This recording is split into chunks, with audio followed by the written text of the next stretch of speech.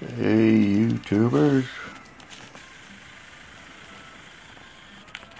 I want to show you a couple of these frames. These are from that quarter acre site. This was one of the other frames. I think you've seen this frame before, but a lot of people have been asking me about that quarter acre spot, so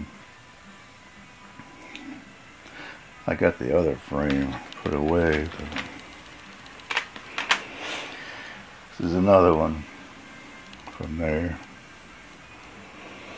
Earl Duke.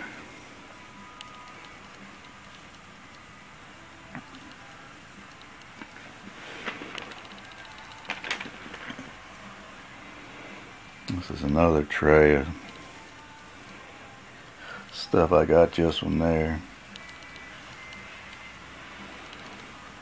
Some pretty stuff.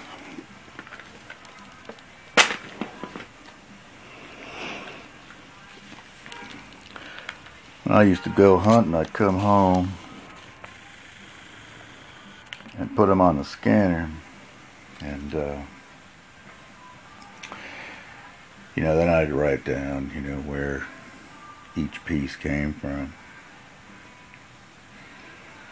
These are all from that quarter acre site. These are all from the quarter acre site. But this one right here, I was over there asking him to see if he'd let me go, for about the 100th time. While I was talking to him, I looked down, there's an arrowhead there, he told me to keep it, but wouldn't let me go back into the sweet section back behind his pond over there. There's some nice stuff in here. Some of the tools and things. This one's a cross section of different things. This Powell over here, that was the name of a company that would do tobacco for the landowners, and they were like on you. They were there all the time. You couldn't get in there for more than a couple minutes and they'd be on your case, So one day I saw a hat on the side of the road. It was one of the Powell hats, somebody must have lost it, driving in the car or something. So I went out, shanghaied that hat, washed it, and I'm telling all my friends I'm going into Powell fields and do some harvesting, but it worked for a little while. I got out there, I had that hat on. It was a real distinctive blue hat with red Powell on there, and I went for a couple of weeks before the head guy out there, he knew me because he had seen me so many times, so put an end to that. But this is all Earls, February '03. Earls, axe, celt, chunky stone, perfect grinding stone.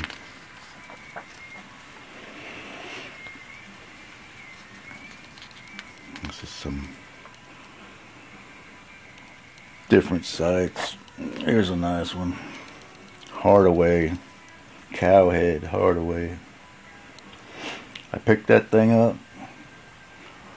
10 seconds later, I had a high-powered rifle bullet go past my head.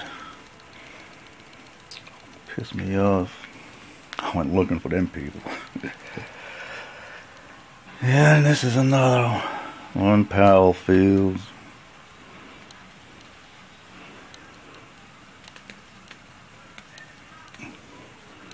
This tractor field is right across the street from a federal prison, one of those multi-security jobs, I got some of the high security people up there, but I'd be out there in that field picking up stuff like this. I could hear them on the loudspeakers over there telling them people dinner time or whatever, you know. Earl Dukes.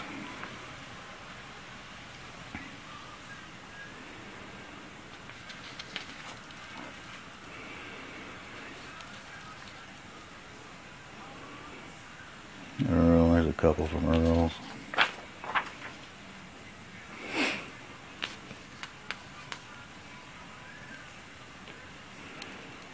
These two I spotted in there, and like the first time I went in there, got 10 seconds, and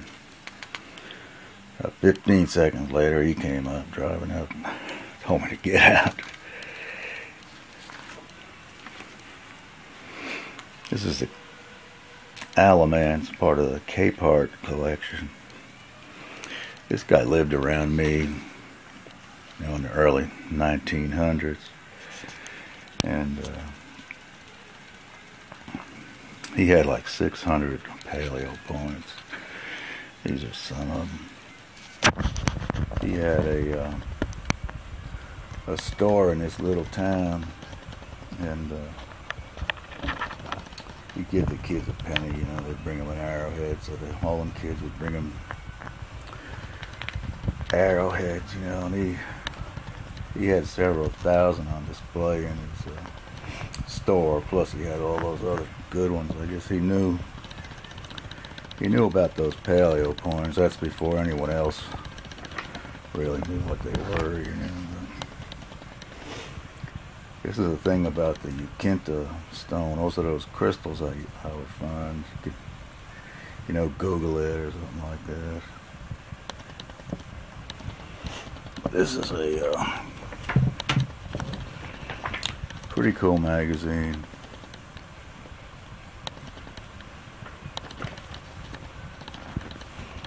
Here's a story. Shell middens at Hilton Head Island, South Carolina. That's where I am. The museum put me in touch with this guy. He was a writer for this magazine. He was coming down to do an article, you know, so I was his guide and gave him most of this stuff. Watch out for this guy.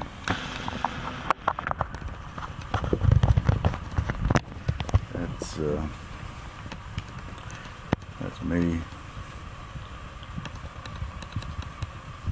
It says I'm pointing to show erosion, but I was showing the guy how high the mound of shells was, you know. Massive shell mounds. There's some of that stuff that was in my frame of shells and things like that.